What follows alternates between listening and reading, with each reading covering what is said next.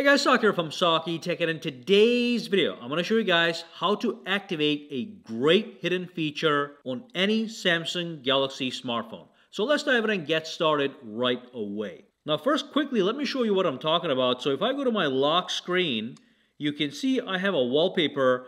When I wake this up, it gives me a different wallpaper, and then when it goes to sleep, it keeps the wallpaper in the always on display. But when I wake it up again, it's going to change that wallpaper. So I can actually circulate between various different wallpapers based on my needs. Okay, this could be a bunch of wallpapers based on a character, or a bunch of characters from a show, or whatever that you want, even a bunch of your kids. So let me show you how to set this up. It's actually a very easy process, but millions simply doesn't know it exists. So what you do is you pinch the screen, you go to Wallpaper and Style.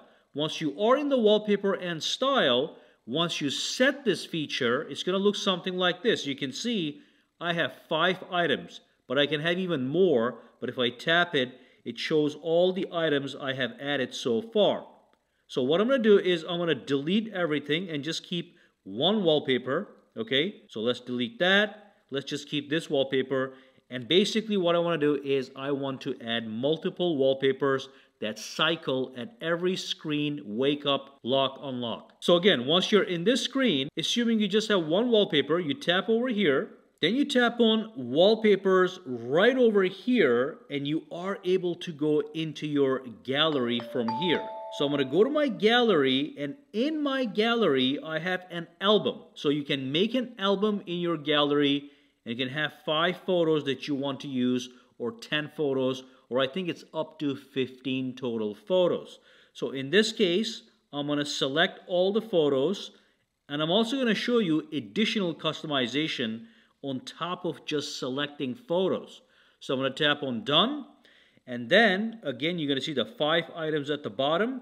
So let's say this photo here, I like this, I go to the next one. This one, I like the way that looks, go to this one. Now I like the way this one looks as well, and I'm going to go to this one. Now this one I want to customize a little bit. So I'm going to move it right here. Okay, you can press anywhere on the screen as long as you don't tap on the clock, and you can move these around. You can pinch in to zoom, pinch out to zoom, or pinch in to zoom out. So this is what I like to have, just like that. Okay, so that's the 4th item. Now I'm going to do the 5th item.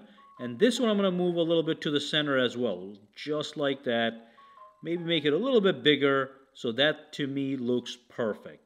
Okay, so I got 5 items. All my items have been modified the way I want them to. And then all I'm going to do is I'm going to tap on Done, and that's going to apply that to the lock screen. So now you can see at the bottom it says multi-pack.